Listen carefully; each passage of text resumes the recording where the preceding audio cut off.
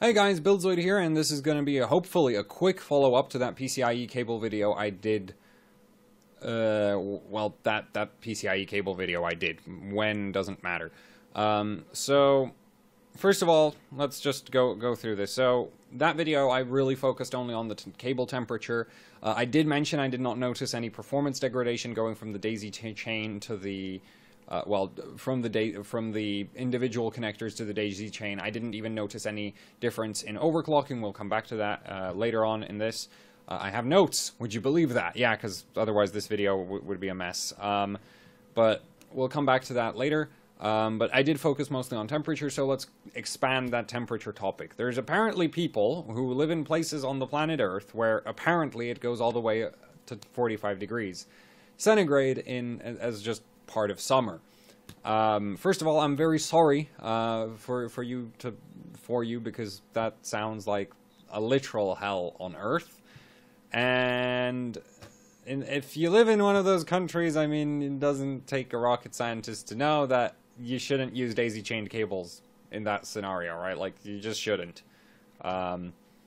If you have the option to not use a daisy chain, don't use a daisy chain. And in those kinds of countries, I would honestly recommend to not even use cheap power supplies, because there's a lot of power supplies that will not handle a high ambient intake, like a high temperature air going into them, and they'll either shut down if they have over temperature protection, or they'll like catch on fire if they don't have any safety circuitry and they do manage to overheat, which a high ambient would help out with for sure.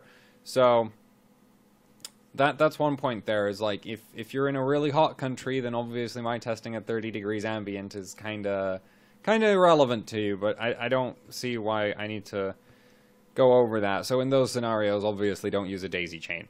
Next up is not only the cables get hot, the connector on the power supply end actually also gets hot. Obviously the two 8-pin PCIe... Do I actually still have one of these? Oh no, I rigged up that thing to test run that and it didn't work. But anyway, so I don't have a cable to play with here, but... where was I? Right, the connectors that actually go, you know, the two 8-pin PCIe connectors that come out of the cable, they're going to be fine temperature-wise. There's two of them, right? But the PSU side of business, there's only one connector, and these connectors are not standardized, okay? Power supply connectors can be whatever the hell the PSU manufacturer feels like using, and unfortunately the Molex MiniFit Junior connector, so that's the PCIe 8-pin, PCIe 6-pin, 8-pin CPU power, motherboard power, that type of connector, like that pin out, well, the pin shape and the pin sizing, that connector is called a MiniFit Junior. It's made by Molex, and they make a bunch of different variants of it. I think they go all the way from 9 amps up to 13 amps. Now, more recently, I didn't manage to in my most recent check of their catalog of connectors, I didn't manage to find anything less than an 11 amp rated connector. However, that does not mean it's not possible for PSU manufacturers to source 9 amp cable connectors if they really want to, or even worse, or make some random proprietary connector of their own, that they themselves come up with. And their proprietary connector is significantly worse than even what Molex, even the lowest spec Molex does. And in those scenarios, it's a case of, well, that can melt too. At which point, it's like, if your power supply explicitly mentions that you shouldn't use a daisy chain connector, based on the fact that the cables don't really get that hot, under normal circumstances. Obviously, if you live in a hellhole on Earth where it goes to 45 degrees in summer, then, you know, don't use daisy chains. But if you live in a normal country where summer doesn't really go over 30, well, 35, then, you know, you'd still have concerns about the connector, as a lot of power supplies will mention, like, don't use don't use this daisy chained cable on a GPU that pulls more than 200 watts, which I find that very concerning, because if that cable has two 8-pins on it, it should by definition be able to handle 300 watts, because those are two 150 watt connectors on the end of it. But this is the computer hardware industry, you know. and the PSUs, there's really not that many standards. In fact, 18 gauge cabling for power supplies is not a requirement. It is a recommendation, which I think is very surprising, but it's not actually a requirement. It's just like, yeah, you should probably use 18 gauge wire if you don't want things to melt. But there's nothing saying you can't make an ATX power supply with 20 gauge cable or 22. So that kind of sucks. But the same goes for the connectors, and so the connector quality is going to vary power supply to power supply. On my power supply, the connector runs about 5 degrees hotter than the actual cables, so if the cables are at 51, the connector's at 56. That's not really concerning, is it? I mean, that's still well within the temperature tolerances of both the cables and the power supply. I mean, both the connector and the cables, but, you know, if you got a shittier power supply, then you're going to be looking at, you know, potentially the connector completely just melting on you, which is obviously a problem. So, yeah, and if your power supply has a very explicit warning that you shouldn't use their daisy chain, then you probably shouldn't use it, because they might not be using a connector that can handle as much power as the connectors on the other end of the chain, which is just, like, I don't get how that gets approved, but it does. Another interesting thing to note is somebody mentioned that, you know, most of these daisy chains should be using 16 gauge wire, but they don't. My power supply, the Antec HCP 1200 watt I used for testing, uses 18 gauge wire going from the power supply to the first 8 pin and to the second 8 pin. And in fact, even the EVGA 1600 watt power supply that I have doesn't use 16 gauge cable. I don't know why. It's the most powerful power supply I own, but it's also all 18 gauge, even on its daisy chains, though its daisy chains end in a 6 pin, not an 8 pin, so I don't really have as much of a gripe with it there. But yeah, so there's, you know, the cabling is like, most of these daisy chains are just 18 gauge all the way, and then the connector is concerning. What else did I fail to mention on the temperature side? Right, and obviously, my test scenario is kind of ideal conditions because it's on that open-air test bench, so it has access to a ton of fresh air, even if that fresh air happens to be, you know, run through a Vega card multiple times at that point, because that card was running at that hot. Like, I had that card loaded up for at least an hour before I made that video, which is why the room was so warm. But, yeah, you know, fresh air access. If you cram your power supply cables right behind the motherboard tray, which normally most people do, they're going to have a lot worse access to fresh air. They're going to run hotter. So again, you know, that would be a scenario I should test. Unfortunately, I don't have a case to test with. I have one case in this entire flat, and that's my personal rig. So we're not going to be using that for testing cables out anytime soon. But yeah, so that's another issue. If you're in a case and you think you have bad airflow and you think your cables are gonna get hot, probably just don't use a daisy chain, right? It's like, why risk it? Yeah, and then let's get on to the sort of performance effects it has. So I read a few comments that apparently daisy chains impacted people's overclocking. With the power supply behind me, I've not noticed anything like that. So I've tested Vega, and regardless of if I had it on a daisy chain or two separate 8-pin power, you know, two separate cables, it was hitting the same clocks while pulling like 500 watts. So, yeah. Well, actually not pulling 500. Well, no, it was pulling more because it was actually overclocked. But yeah, so that, I'm going to say, again, just depends on the power supply. Heavily depends on the power supply at that point. Again, you know, just connector selection will impact how the cables impact your overclocking. Cable quality.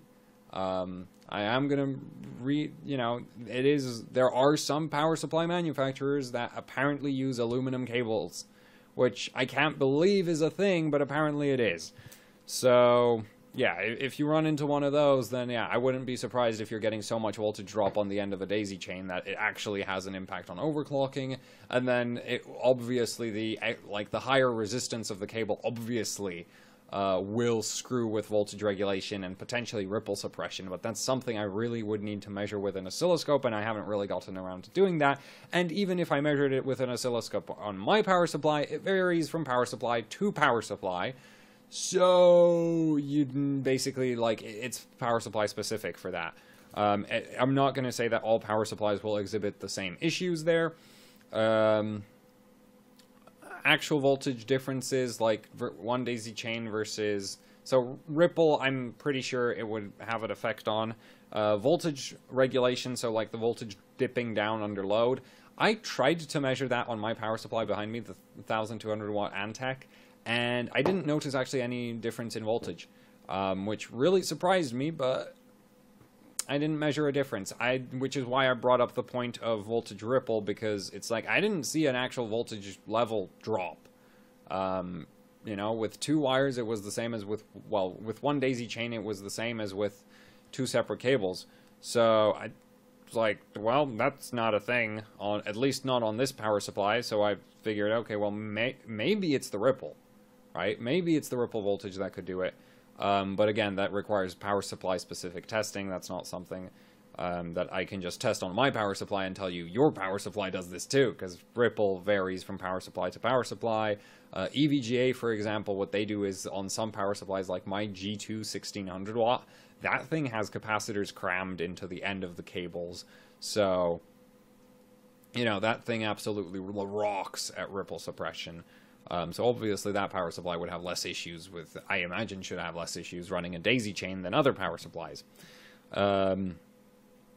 So yeah, all the effects on overclocking basically come down to voltage regulation on the end of the cable, and that just varies again on the manufacturer of the power supply and on a power supply to power supply basis. At least in theory, it should.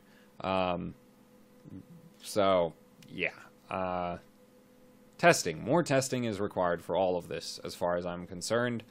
Ultimately, I think, you know, if you have the option to not use a daisy chain, it's obviously better to not use a daisy chain. Now, on the other hand, daisy chains aren't the end of the world. They won't necessarily, like, for me, they don't, like, I don't lose performance. They don't get particularly hot. So if I'm just running one GPU, or, you know, well, for my usage cases that I've so far, you know, used the daisy chains for, like for the Vega undervolting video, it's non-issue, is what I'm trying to get at. It's non-issue for that video, for other videos as well. I really think this is so setup specific that, because it has to vary from power supply to power supply. At least that has to vary, because the connectors and the cables, like, the manufacturers can do whatever there. Well, pretty much whatever. And then the actual overclocking effects, it's just like, I really want to do... Well, I've talked to Steve from Gamers Nexus about doing a, like, power supply versus power supply shootout in overclocking, but that is extremely difficult. Like, it's just really hard to do that, because you want to, like, you won't be able to get a company to intentionally send you a power supply that they know is bad for overclocking, right? And I don't mean like it shuts down, I mean it actively lowers the max overclock you can achieve, because it has bad voltage regulation or very bad ripple suppression. And so basically we were like, okay, so let's find a power supply with terrible ripple suppression. But in recent years, all the newer power supplies are just like, Seasonic is basically incapable of making anything with worse than 30 millivolts ripple, which is just like, that's ridiculous, right? Because a few years back, 50 millivolts was like, oh yeah, that's fine, that's pretty good there. And now it's like, yeah, Seasonic does under 30 on pretty much every PSU they make. So, yeah. And the other thing is, I'm just not a power supply reviewer. And a lot of this stuff, like, as I said, it's going to vary PSU to PSU.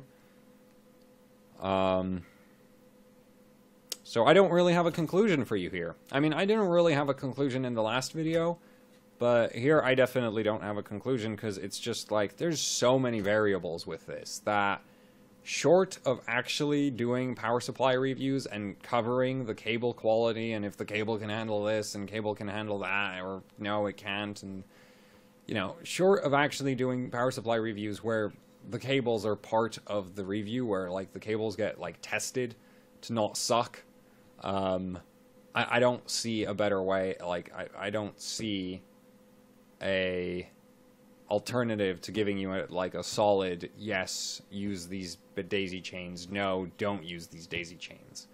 Because here's the thing, I know for a fact that, like, Seasonic warns against using daisy chains in their power supply manual.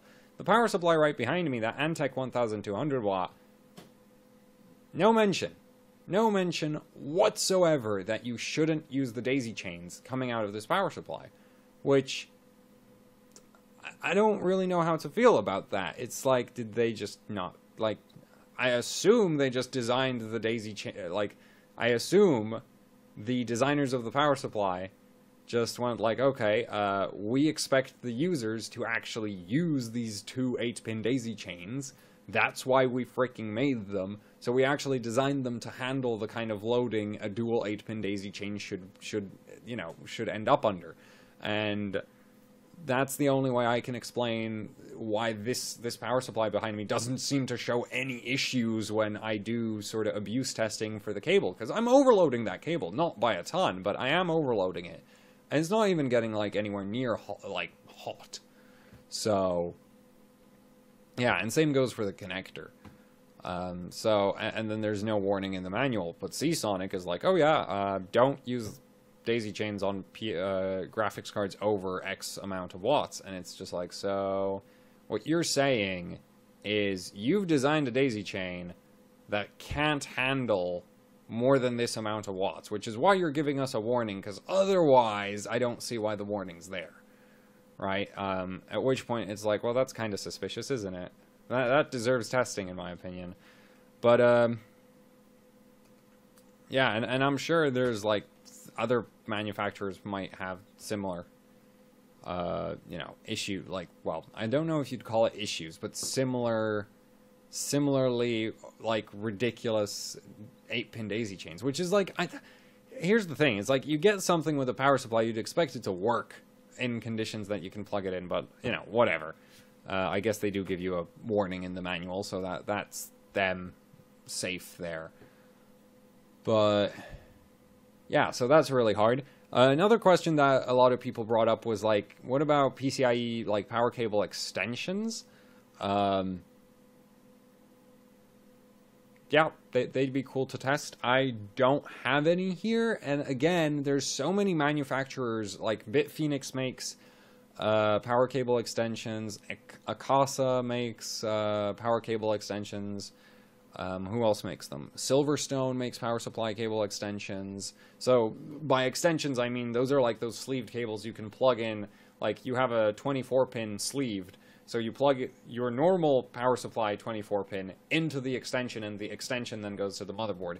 So that actually adds length to your cables, which is kind of useful because in most cases I've worked with, you can't actually reach the CPU 8-pin power connector with a power supply's normal length cables in some PSU orientations. I like to have my power supplies with their fan into the case, not down under, because all the air going into the case is filtered. All the air coming, like, I know there's a filter under the case, but under the case is a lot of dust in my case. Well, like, my room is just this flat is just really bad with dust, so I'd rather if the power supply was just sharing the main intake air. So, yeah, basically, there's a lot of stuff that needs to, like, to give you conclusions. There's a lot of stuff that would need to be tested to give you any solid answers like yes, no. Because right now it looks like maybe. Depending on what power supply, maybe. You might have a problem, you might not have an issue. If in doubt, don't use daisy chains. Right? That's the simplest solution. If you don't have any other options but to use daisy chains, then, well, I really have to wonder what kind of situation you're in there, because I can't, like, I think the only situation, no, because yeah, no, I can't actually think of a situation in which you would end up where you have to use daisy chains for your power. I know, like, so, like, if you're just doing daisy chains for aesthetics, don't, because they're not better. Like, they're definitely not better. Like, even if we do all this testing and we find out that ultimately they don't make that much difference, because they do make a difference. It might be barely measurable, but it'll be there. I pretty much guarantee that. Even if that measurable difference isn't actually practically very impactful in, like, overclocking or something, it's still a difference, and you just shouldn't, like, why would you run it that way? So, you know, don't use daisy chains for aesthetic reasons. If you don't have any other options, I mean, you don't have any other options, so it's like, what you gonna do about that? Yeah, I should just end the video here. I think we've got to the point where I'm out of ideas and just kind of forgot how to end it. So, yeah. Ultimate conclusion is, don't use daisy chains if, well, just don't use them, right? Unless you absolutely need to use a daisy chain, don't use them. I got away with using a daisy chain on my Vega 64 because my power supply apparently is, like, amazing, has really good daisy chains somehow, even though they're 18 gauge all the way, and it just doesn't complain, so, yeah. But I imagine there might be power supplies out there where the daisy chains just aren't designed as well, and then you're gonna have serious issues, and that's, like, that's not my fault. But yeah, that's kind of it. So that's it for this video. Thank you for watching. Like, share, subscribe, leave a comment down below or any questions. If you would like to support what I do here at Actually Hardcore Overclocking, I have a Patreon, a PayPal, and what was it? One more thing. Oh, right, there's shirts.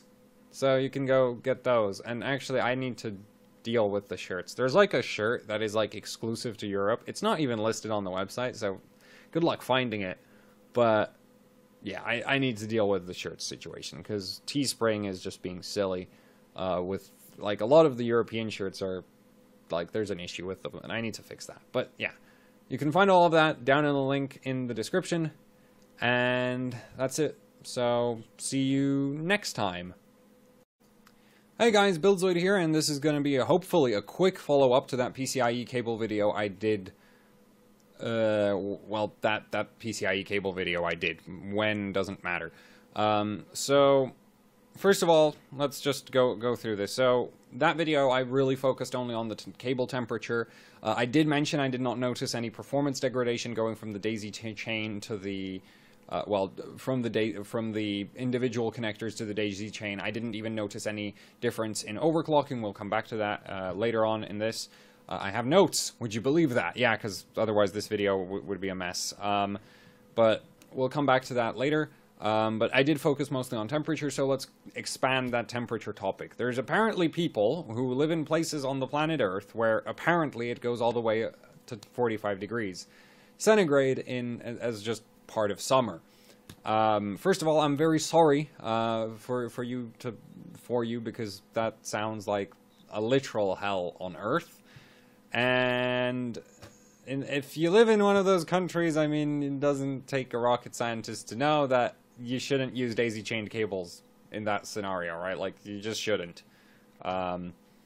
If you have the option to not use a daisy chain, don't use a daisy chain. And in those kinds of countries, I would honestly recommend to not even use cheap power supplies, because there's a lot of power supplies that will not handle a high ambient intake, like a high temperature air going into them, and they'll either shut down if they have over temperature protection, or they'll, like, catch on fire if they don't have any safety circuitry and they do manage to overheat, which a high ambient would help out with for sure.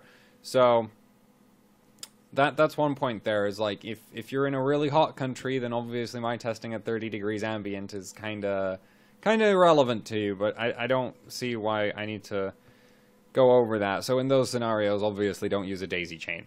Next up is not only the cables get hot, the connector on the power supply end actually also gets hot. Obviously the two 8-pin PCIe. Do I actually still have one of these? Oh, no, I rigged up that thing to test run that, and it didn't work. But anyway,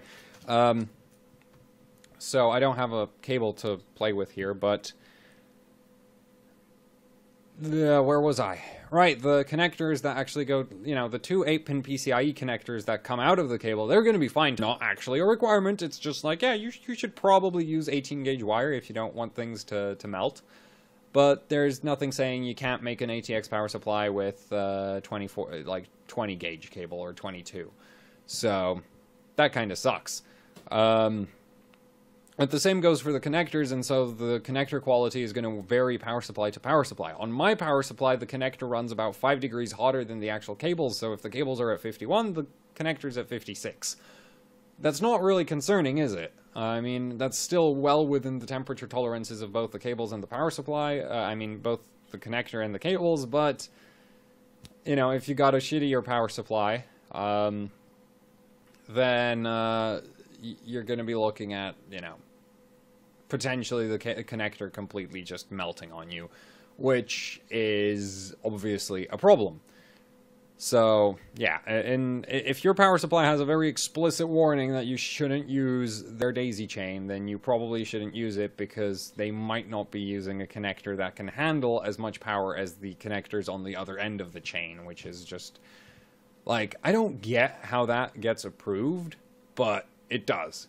Another interesting thing to note is somebody mentioned that, most of these daisy chains should be using 16-gauge wire, but they don't. My power supply, the Antec HCP 1200 watt I used for testing, uses 18-gauge wire going from the power supply to the first 8-pin and to the second 8-pin. And in fact, even the EVGA 1600 watt power supply that I have doesn't use 16-gauge cable. I don't know why. It's the most powerful power supply I own. But it's also all 18-gauge, even on its daisy chains, though its daisy chains end in a 6-pin, not an 8-pin, so I don't really have as much of a gripe with it there. But yeah, so there's, the cabling is like, most of these daisy chains are just 18-gauge all the way, and then the connector is concerning. What else did I fail to mention on the temperature side? Right, and obviously, my test scenario is kind of ideal conditions because it's on that open-air test bench, so it has access to a ton of fresh air, even if that fresh air happens to be, run through a Vega card multiple times at that point, because that card was running at that hot. Like, I had that card loaded up for at least an hour before I made that video, which is why the room was so warm. But, yeah. Actual voltage differences, like one daisy chain versus, so ripple, I'm pretty sure it would have an effect on voltage regulation, so like the voltage dipping down under load. I tried to measure that on my power supply behind me, the 1200 watt Antec, and I didn't notice actually any difference in voltage, which really surprised me, but I didn't measure a difference, which is why I brought up the point of voltage ripple, because it's like, I didn't see an actual voltage level drop.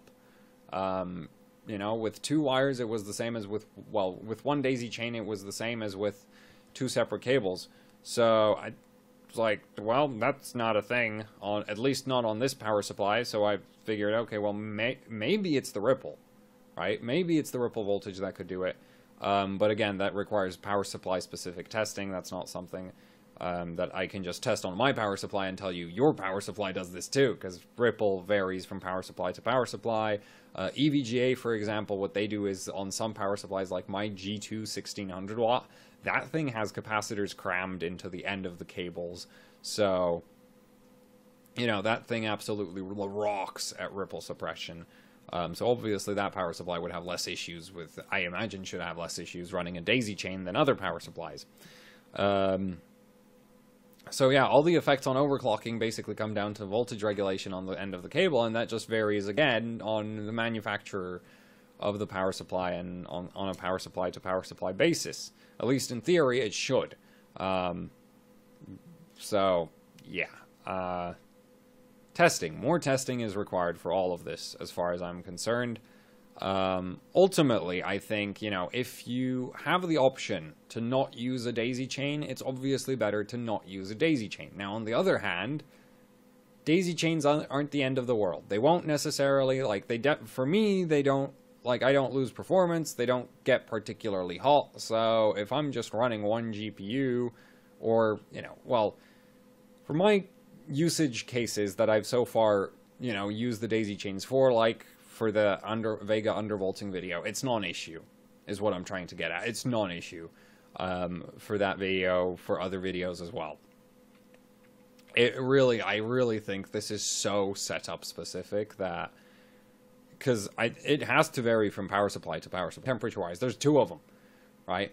But the PSU side of business, there's only one connector, and these connectors are not standardized, okay? Power supply connectors can be whatever the hell the PSU manufacturer feels like using, and unfortunately the Molex MiniFit Junior connector, so that's the PCIe 8-pin, PCIe 6-pin, 8-pin CPU power, motherboard power, that type of connector, like that pin out, well, the pin shape and the pin sizing, that connector is called a MiniFit Junior. It's made by Molex, and they make a bunch of different variants of it. I think they go all the way from 9 amps up to 13 amps. Now, more recently, I didn't manage to like, in my most recent check of their catalog of connectors, I didn't manage to find anything less than an 11 amp rated connector.